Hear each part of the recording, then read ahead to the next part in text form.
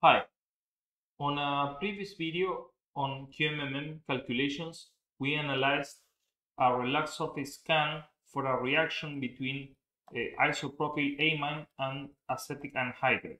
So here in Chemcraft, we have part of the relaxed surface scan trajectory file open, and if we move around, we can see that this nitrogen from an amine has to attack this carbon atom. The scan is a little bit long, so I'm already near the end. And we see that the two atoms are approaching.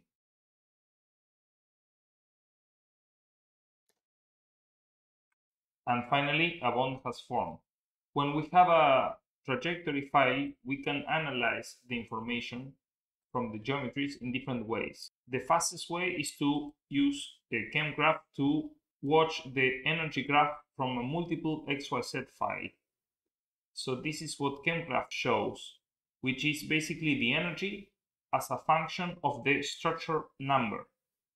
So this is not a very convenient way to display any kind of results because some of the steps may take a lot of cycles to converge their geometries until the next step in the relaxed surface scan. We would like other ways to preferably automatically analyze this information. What I'm going to show here is a very simple script that I wrote in Octave, which can also be run in Matlab. They are mostly compatible, that analyzes automatically a very large trajectory file, hopefully without any bugs. What I do here is I put the file name that I'm going to analyze. So this is the same trajectory file that we saw in the QMMM video. I will put a link in the description for that. And I'm calling a function that's called read trajectory XYZ. And I give it that file name, which is a string. So this function outputs a number of variables, the energies, the geometries, the number of atoms for each geometry. They are all the same, but we don't need to know it in advance. The program will determine it, and the number of different geometries in this optimization. And then we will do some processing with that to plot the energy as a function of the distance between atoms 3 and 14, which are here the atoms that we are interested in. So we can see here that the number 3 is a carbon and number 14 is nitrogen. This is a numbering based on Chemcraft, starting from 1. Remember always that Orca numbers starting from 0, so what in Orca would be atom 2, in Chemcraft and in Octave would be atom 3. Going back to Octave, we set the atoms that we want to plot, and then we will run a small loop in order to make a distance vector and plot the energies as a function of this distance vector. I'm going to speak a little bit more about that later. So if we go to the function is quite simple.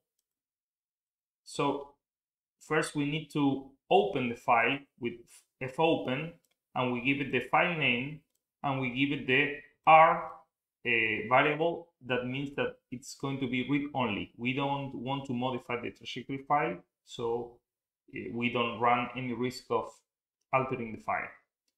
And here's some default values. So the maximum number of geometries that I have set up is 2000, but this number can be increased. But at the end, the number of geometries is going to be truncated to the number of geometries in the trajectory file.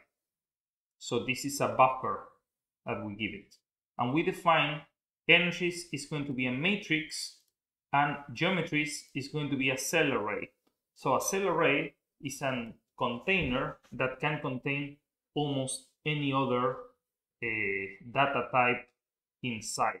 So the cell array is going to have a length of the number of geometries times 2, and the first component in this cell array for each geometry is going to contain the atom names, and the second component is going to contain the whole matrix of all the XYZ coordinates of each atom. So we want to keep the atom names for further processing for other purposes. So what I'm using here is a text scan function, that it's a function in Octave that's able to analyze text files and recognize a certain pattern.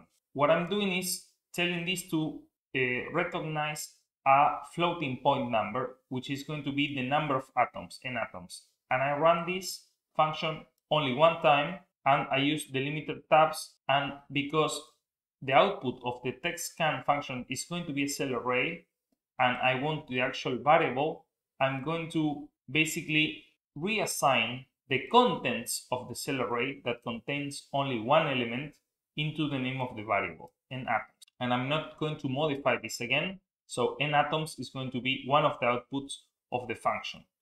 Then I'm going to start a while loop, and I start from a number of geometries equal to 1, and I'm going to increase that number inside the loop. So while kgeom is lower than max geom, which is in here 2000, and I have not reached the end of file, I'm going to keep running the loop. Because I already obtained the number of atoms and I don't need it anymore, but I want to be able to scan through the different lines that have different formats, I'm going to basically make this dummy variable called nAtomsDiscard. And I'm not going to use this. I'm going to show now the structure of this file so you can see why I'm choosing the different options. So here we see that the trajectory file is quite a large file that has the different geometries one below the other. The geometries start with the number of atoms. So I need to do a text scan for this number. That was the first text scan that I used. And then there's basically a line that contains the words coordinates from Orca job, and then my file name, then the word E for energy, and then the actual number. So I need to match the format for this particular line in the input of the text scan function. And then I'm going to have basically 218 atoms, each one with X, Y, and Z coordinates. I'm going to run the text scan function 219 times, and I'm going to recognize this format that is basically a string, which is basically symbols or letters, and then 3 floating point numbers. And after that, I will repeat the loop. I need to read the number of atoms again, which I don't need, so I discard it. And then I read this line because I want to recover the energy of the second structure, and then I read the geometry of the second structure, and so on until I reach the end of file. So this is quite a large file. Finally, I'm going to have to do something so that when the loop finishes, because I have reached the end of file, it doesn't throw an error in one of the text scan functions. So back in Octave, what I'm doing here is for the energy, I am running text scan. Okay, I have 5 strings, which are coordinates from Orca job, etc., and then the floating point number that I want. And I'm running this one time. So in here, I need to put basically a caveat that says, if I have reached the end of file, break the loop.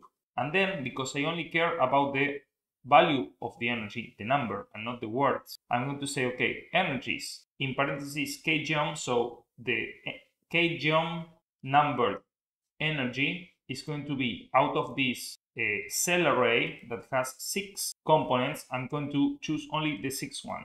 I don't want the others. I want the number, not the words. Then I am going to run the text scan function again and giving the format of a string that contains 2 characters, because some elements have 1 character and some elements have 2, and then 3 floating point numbers. And I'm going to repeat this n atoms times. So in this case, 218. And this is going to give me the current geometry. So the current geometry is going to be a cell array which has cells of different sizes inside. So what I'm going to do here is the first component of the current geometry cell array, which contains the list of basically element symbols, is going to go into this variable.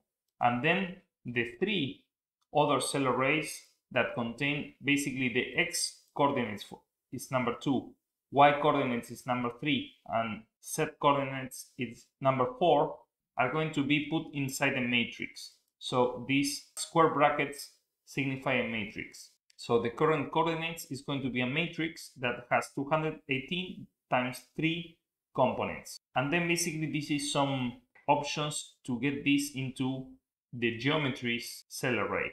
It's just a formatting thing because I'm making a cell array where the cells contain a cell array inside. So these are nested cell arrays, but it's just a small thing that has to be done. Basically, and then I advance the counter. Eventually, I have advanced the counter one extra number beyond the actual number of geometries, so I need to decrease that number. And then I output the energies matrix and the geometries cell array, and then I close the file. That's very important. So if I go back to the main program, then what I'm doing is retrieving out of the geometries for each one of the geometries, k in the vector 1 to kgeom. Kgeom is now the maximum number of geometries. So I'm retrieving the position, the xyz coordinates of atom 1 out of the kth geometry.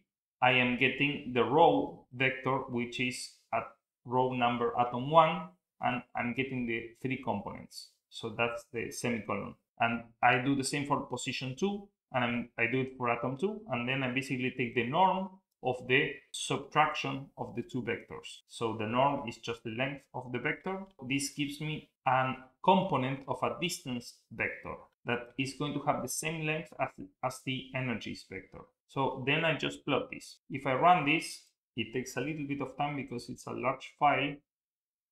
Okay, here, so it has finished. It maybe took 30 seconds. This was quite a large file. And what we have plotted here is basically the energy as a function of the carbon-nitrogen distance. So this plot has to be analyzed from right to left. First, the carbon and nitrogen were around 4.8 angstrom apart.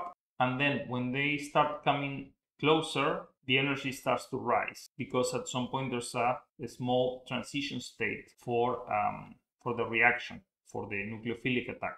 So this graph contains the energies for all the geometries in the relaxed surface scan, all the intermediate unoptimized geometries that occur for each step.